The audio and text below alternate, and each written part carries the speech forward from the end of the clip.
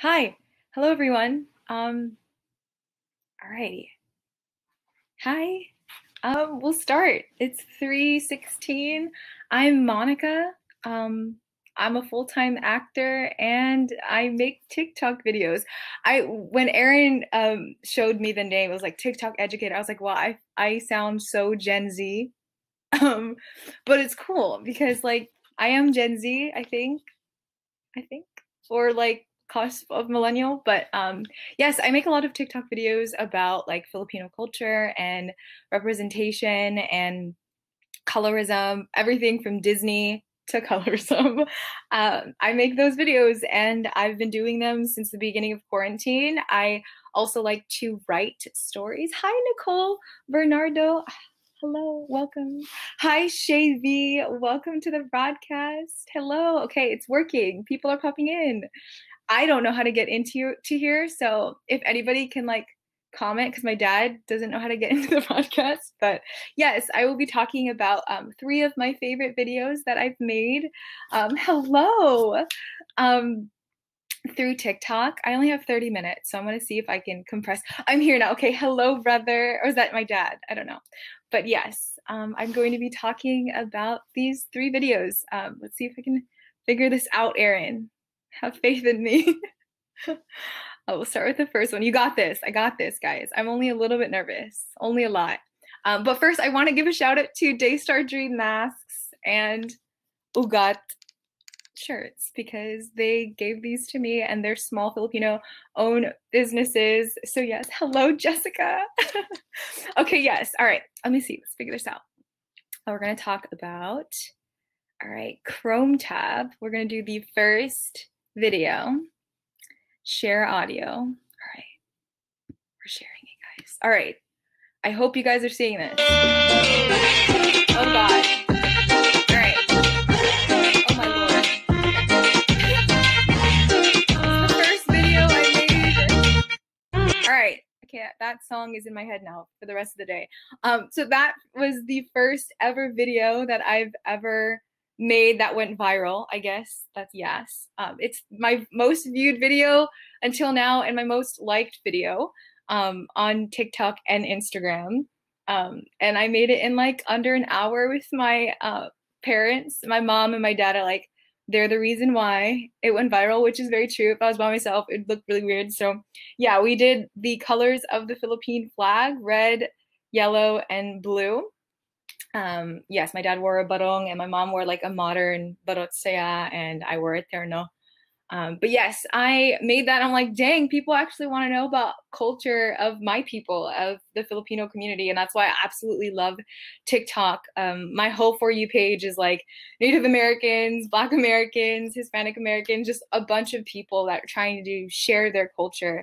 And I'm like, all right, maybe I should do that for us as Filipinos. And, you know, I don't see as many. I feel like a lot of Filipino creators tend to go for like the comedic route where we do like our Filipino accents or like stereotypes and stuff where a lot of our videos that I see are like that. So I was like, let's do a little bit different and talk about our issues because I feel like we have quite a lot of things we should work on as a community and unlearning a lot of our colonial mentalities and self-deprecating jokes and whatnot. So yes, Dean, thank you.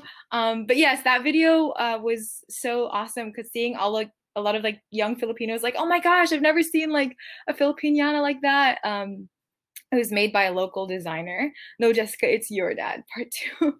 um, so so yes, yeah, that's my dad. I think that's my dad, Jessica. But yes, that my dad is watching the live stream. He figured it out, guys. He figured it out. But yes, that was the first viral video that I made, and I'm very proud of it. But yes, now we're gonna go to our second video. Let's see if I can figure this out. All right, this one. Okay, so this one I go in a little more serious topics. Thank you, Erin. I appreciate you for sharing the link. Yes, you can plug my TikTok.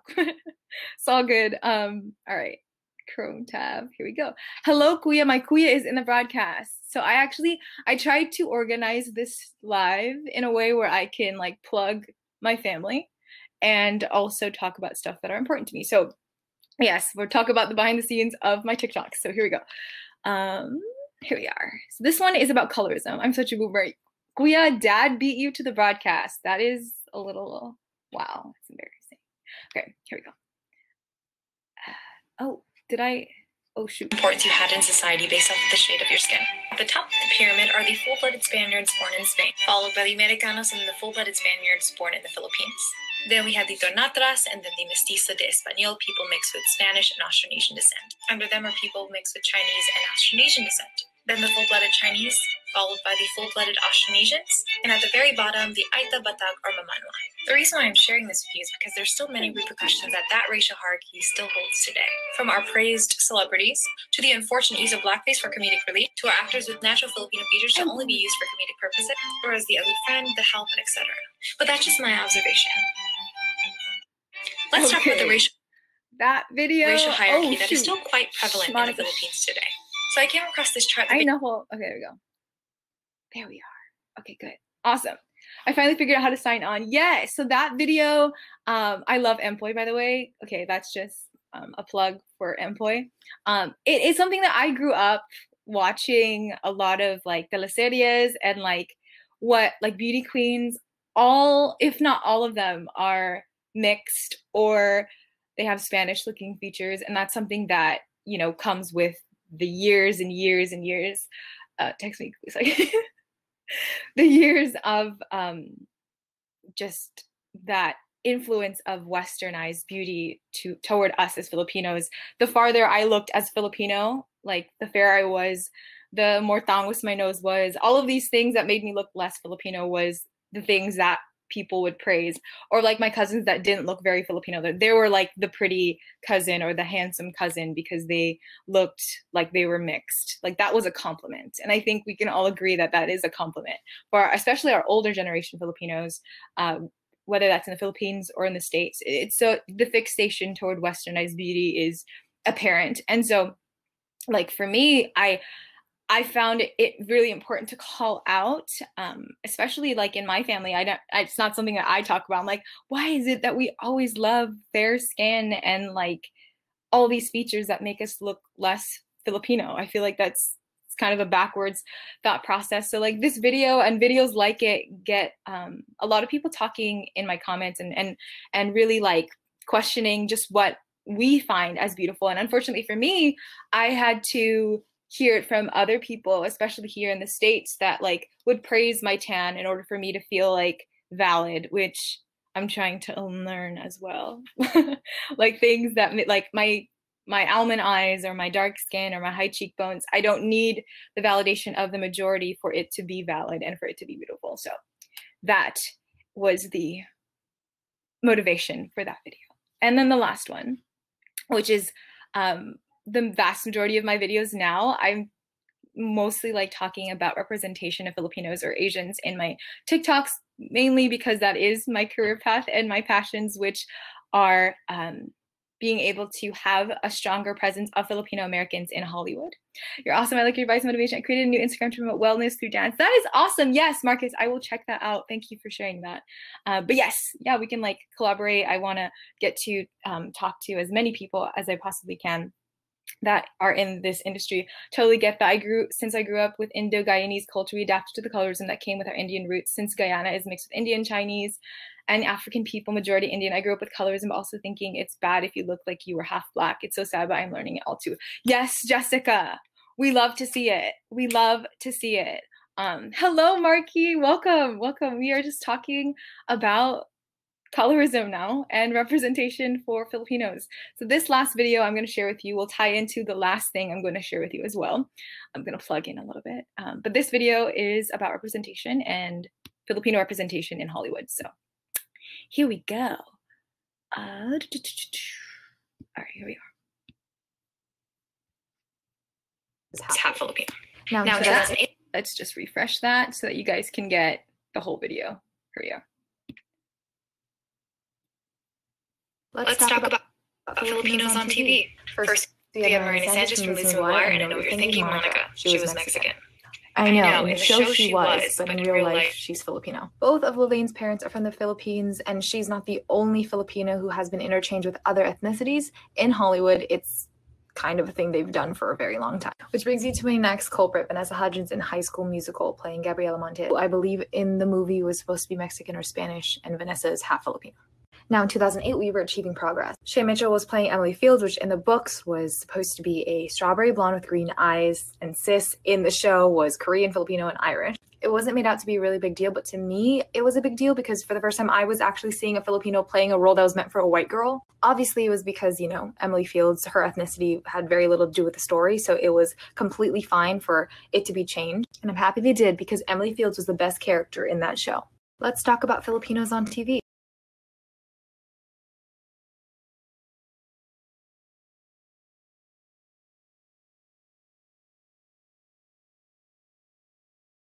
Am I good? Awesome. Awesome. Yes. All right. Okay. Thank you, Erin. I absolutely loved Shay Mitchell, and I love everything that she's done. Anyways, I can count on my hands every single Filipino actor that I've watched growing up, and I knew exactly what they were in if they were playing Filipino. And as someone who's I very much am in love with seeing people that look like me on TV and in cartoons, anything that I could relate with remotely. I'm like, oh my gosh, they're like me. But Miranda Sanchez, I was so obsessed with her. Lelaine Paras, she's full Filipino.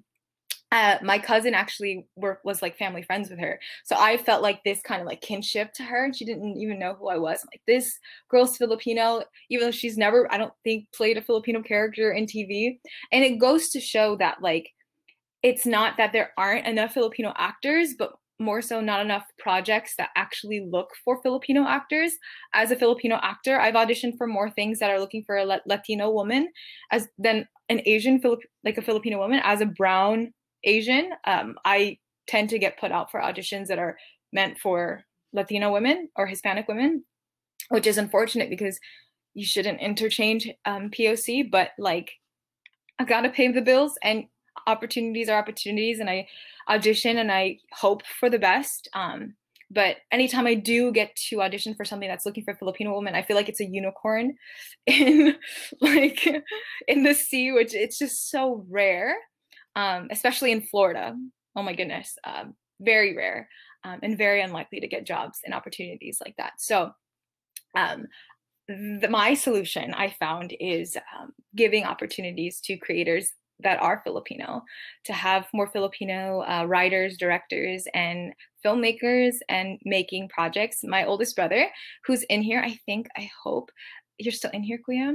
My boomer brother, not boomer. Do they have free spin?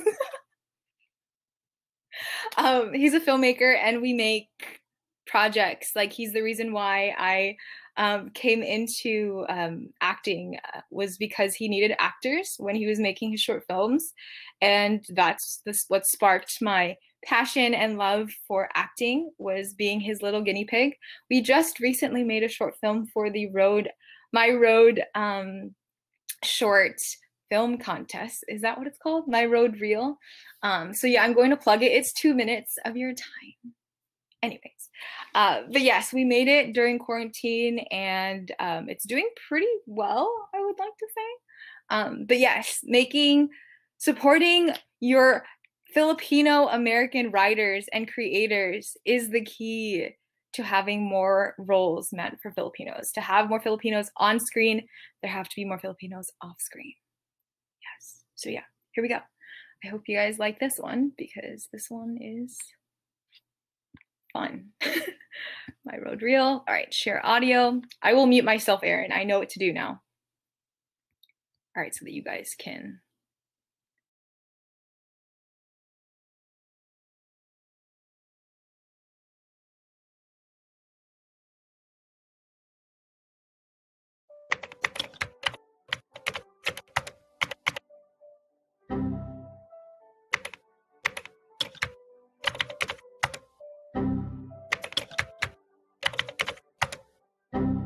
Hello, and thank you for calling IT support, where we do more than tell you to turn it on and off again. Who do I have the pleasure of speaking with? Hi, my name is Maya. Hi, Maya. How can I help you today? I'm trying to get into my boyfriend's computer because he recently passed away, and all of our memories are on his computer. Oh, I'm so sorry. Normally we would need to speak with the owner, but what we can do is if you're able to answer the security question, we can give you the password. Okay, I should be able to. The question is, who is your best friend? Steven? I'm sorry, that's incorrect. You only have one attempt left.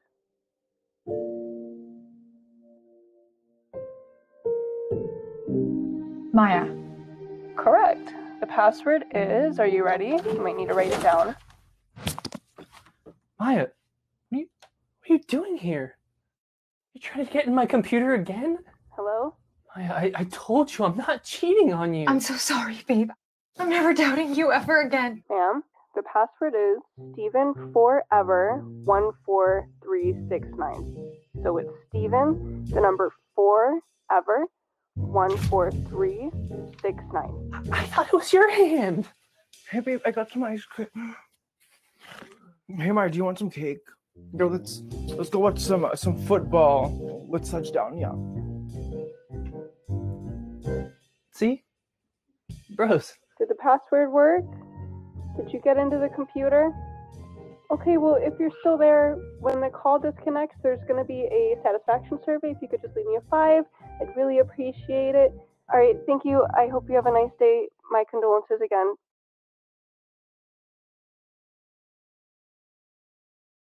Is my sister-in-law. So my sister-in-law makes film scores, and my brother, who was the one who was behind the camera, is a filmmaker, and my boyfriend, my brother, and I are actors. So it's a family of occasion. And Oscar, yes. Shay, absolutely. I'm obsessed with the amount of emotion. Yes, Jessica. And Jessica's the best friend, so the supportive friend is actually mental. Yes, brother, it is. But yes, there is. I don't know, how do I get the link to vote if you guys wanted to vote, and if you wanted to vote, there is there still voting, Kuya? Please let me know. Yes, we vote. Thank you. That would be amazing. Feel free to drop. Yes, Kuya, please drop it in the comments. That would be awesome.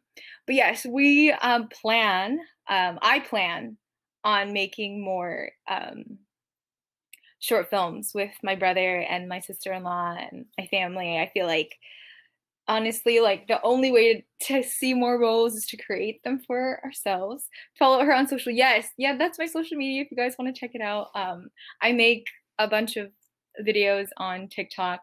That's like the most consistent social media I do. And then Instagram is all just personal stuff. And occasionally I do IGTV. I had like a 5-part series of just like random facts about Filipinos and Filipino American culture. And I should make more videos on that, but haven't had the time. But I am going to eventually make more videos and short films. Hopefully we can make like a short film, brother, like about Filipino culture, just like the dynamics. But yes, what else did I want to talk about? Oh, yes, vote. Please vote, my friends. If you haven't yet, vote. I couldn't sign out of my MySpace. It's okay. I hope I'm still on your top 8 on MySpace. But yes, if you guys ever want to collaborate with me, if there are any like creators out there that want to make content, I absolutely love writing content and acting and anything that has to do with the arts, like a traditional Filipina. I'm also going to be having a panel later at 5 o'clock with a group of amazing people. We have Matt Ortiz, who is the founder of BuzzFeed Philippines. We'll have two other actors who are my TikTok friends that I feel like we're friends, but like we're not, like internet buds. Marisa Carpio and Nacho Tambogding. I feel so inferior with like their credits and stuff as actors. They're in New York, so Marissa has like a Netflix movie out right now, and Nacho was on the show Rise with Ali Carvalho. And I'm like, oh my God, y'all are like legitness. I'm on computer now. Okay, good. How often can we vote? Is it like a once a day or only once? I don't know, Jessica. I have no idea. With your Gmail, Jessica. Okay, only once, unfortunately. Well, that stinks. Yes, only one time, big time. But yes, if you did vote and like, you know, had someone you know vote, and then they had someone they know vote, like I voted with my FB and now with my Gmail. Smart. Jessica, genius. Yes. Cool, we'll do it. Thank you, Jenny. Yes. We've had a lot of other short films, but this is the most recent one we had. The Way I Made My Dog a Star TBT. Yes, this is true. Her dog, Apollo. But yes, we make short films, and on the side, we film weddings and stuff as well. Well, my brother does. I go to them. Yeah. I go to them. But yes, that is what I do. And still Florida is, well, not really in quarantine, but I treat it like such because Florida. Hello, friends. Welcome to the broadcast. I'm going to call y'all out. Hello. You should talk about golf. Brother, okay. So I did golf growing up, which is why I was very tan. This is I'm really fair right now. I had hives this week. My whole body, my whole face, hives. Awful. Terrible. And so I haven't seen the sun in a week and a half. So I am pale right now. Oh my goodness. I had hives everywhere. It was awful. Apparently I'm allergic to dust mites. So yeah. And yeah. But yeah, I did play golf. I played golf for 10 years of my life. That is a very Filipino thing, I would say. I feel like a lot of Filipinos play golf, depending on where you are. But my family, all of them play golf. So all my uncles. And I'm the only girl that plays golf. So we have 7 minutes left. Did you just audition for something? I was like, yes, I did. I auditioned for this show called Blind Spotting. And they were looking for a Filipina in her 20s who lives in the Bay Area. So I used my cousin's address. I was like, Ate, I need to live in San Jose. And she's like, okay, say no more. And so I auditioned and I said, I'm in San Jose. How do you come up with your concepts for your TikTok videos? Honestly, like I don't follow the trends on TikTok. I'm so late with trends. So it really is like how I'm feeling. If I'm feeling so down and like have no motivation, I will do a trendy video, like a transition video. But if I feel motivated, I will do a video where I'm talking.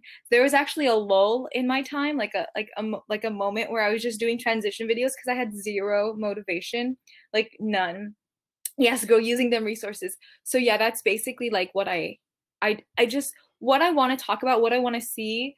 And it's always, I always tend to second guess myself. I'm like, oh, dang it. If I make this video, this is what someone might say. This is a possibility that there's going to be this comment. So I've made it a habit to not read the comments so much.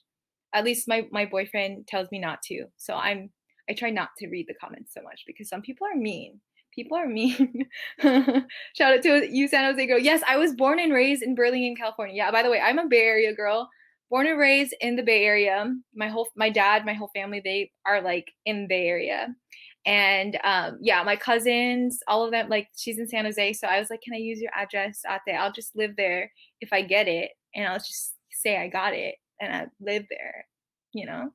And all my family is in California. So watch out because Josh is coming for your brand. He's coming for my brand. Yes. Audition too. Yes. What's your absolute favorite ticket you've made so far that is really true culture? Oh, it's hard. I don't know. I guess just like the first one that I showed you guys with my mom and my dad. It's so simple. The one with mom. Yeah, the one with mom. And I love the one where we transitioned with my mom and my dad. It doesn't really have anything to do with culture, but it's like a time traveling one and I absolutely love it. But yeah, that one is my other favorite. But yes, I audition a lot and hopefully something clicks. I'm a little in too deep now with this career path to just like back out. There's not really much else that I want to do in life. When I was younger, I wanted to be a politician because politics is important. But maybe when I'm older, I don't know. Filipino AOC, I don't know. Where do you see yourself in the last one? In the last 5 years, I see myself exactly where I need to be. Yeah. And I was actually supposed to compete in Binibining Pilipinas. I actually was there. I didn't tell Aaron that, but yeah, I was in the Philippines last year or 2 years ago. I don't remember anymore. But I was training with Kagandahang Flores. It's interesting, you know, being around that environment. I learned a lot about just like the beauty industry in the Philippines. I was asked if I was wanting to get my nose done or my teeth. That was interesting. Or my cheekbones. That was also interesting. But I didn't, thankfully, I didn't do anything. I didn't really meet the residency, but it's cool. I got to meet a lot of people. So I knew a lot of the girls who won pageants that won last year. And they were very kind. But yeah, it's a very, very interesting industry. OMG, Bamboo is here. Wait, Bamboo? Like the singer Bamboo?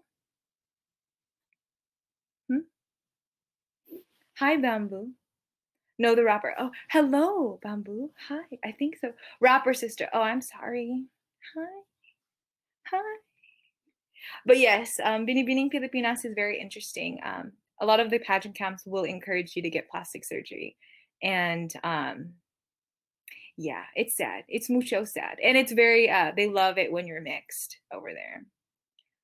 Hi, H9 Bamboo. Girl, read my TikTok, please. I'm a big fan. Jessica, I'm gonna bite you. Hold on. Can you make it to have a cultural exchange with you and Tyler interracial? Oh my gosh, Jessica.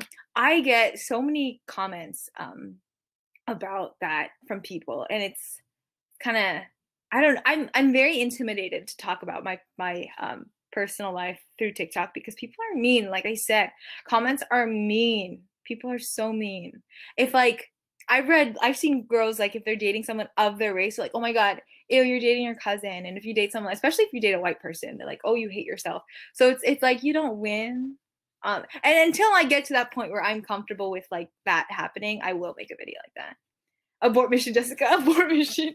People are so mean. So yeah, I avoid it. Catch 22, but so true, yes. So whether it's me or Dad, because we're both Georgies. Yeah, brother, I have no idea which one's you. So yeah, I just try to I just make everything very I only share online what I want people to know. And everything else I keep to myself.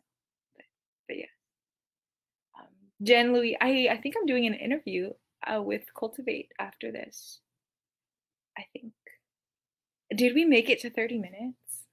Aaron, I think we did. Did we make it? I'm so proud of myself. I was so nervous. I was like, what the heck am I going to talk about for 30 whole minutes? I probably just rambled for the whole 30 minutes, but it's okay because I did it. I did it. 30 minutes felt so long and so short at the same time. Oh my goodness. But yes, how do I go to that? Jenny Lee, any party messages? Please vote. Please, especially if you're in like I'm just going to say, especially if you're in a red state, please vote. Please do. And yeah, I don't really have anything to share other than like vote for my brother's short film over president. Yes, please vote for our short film and vote, please. And yeah, you're gonna get the part for the show. Hopefully, we'll see. Yeah, and follow my social media if you want to. I don't really know how to promote myself, but yeah, if you want to, that would be awesome. I make stuff. I make videos. And let's be friends.